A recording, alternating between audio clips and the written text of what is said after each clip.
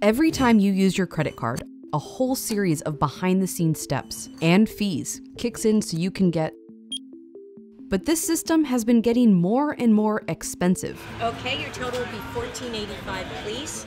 This $15 lunch probably cost the shop around 37 to 46 cents in various fees.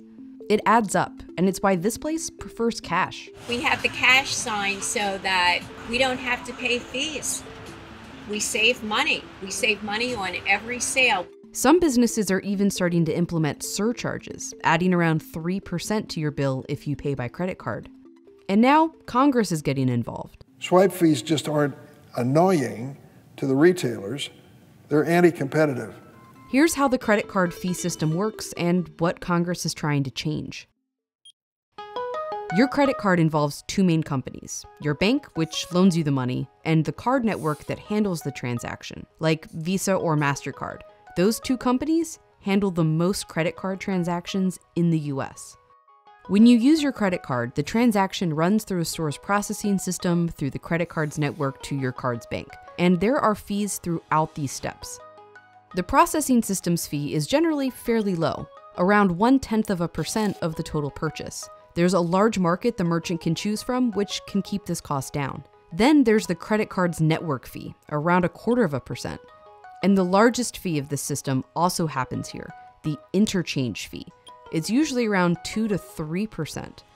It's set by the card networks, but it's paid to your bank that issued your credit card. You get rewards for every purchase. Everything? Essentially, that fee helps to fund the rewards that we all get when we use our credit cards. Earn 5% on travel purchased through Chase with Chase Freedom Unlimited. Cashback credit cards or credit cards with miles for travel benefits. Someone's paying for that. It can be only a few cents or maybe a few dollars, but then think about how much that adds up when you take into account all transactions being made. Merchants paid banks and other credit card issuers interchange fees, set by Visa and Mastercard, roughly $55 billion just last year. Interchange fees vary by card. Generally, a higher rewards card will come with a higher interchange fee, and businesses have little control over this. They can't choose to not accept a high rewards card because of the fees. If they want to accept any of a network's credit cards, they have to accept all of that network's credit cards. In the end, what ends up playing out is that because the interchange fees are hefty, merchants kind of build that in to the sticker prices that we all see, in many cases regardless of how we pay. So the cash shopper and the credit card shopper are often paying the same price, but the credit card shopper is getting the rewards. If a credit card network raises fees, which they did on many purchases this year, businesses have few choices. It's these rising fees that has Congress wanting the credit card system to look more like the debit card system. When you use your debit card, the transaction looks similar. It runs through the store's processor, through a card network to your bank. But in 2010, Congress passed the Durbin Amendment, that same Durbin. It lowered and set a cap on the interchange fees that card networks could set for many banks.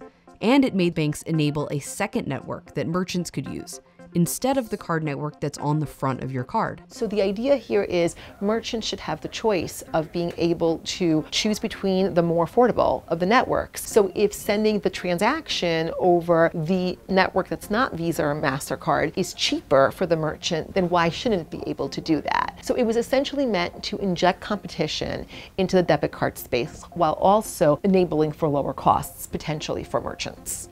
And that's what a Democrat and Republican senator want to do to the credit system. Their bill isn't imposing a cap on the fees, but it would require larger banks that use Visa or Mastercard networks to enable a second network to make it competitive like the debit system, which should lower fees. Banks and credit card companies aren't thrilled about it. There's a potential ripple effect here. If the banks are receiving lower interchange fees than they currently are, and interchange fees are funding credit card rewards programs, what would happen to those rewards programs? Banks are concerned that this legislation would limit the amount of rewards they could offer, and the networks also argue their fees go towards things like network security and innovation.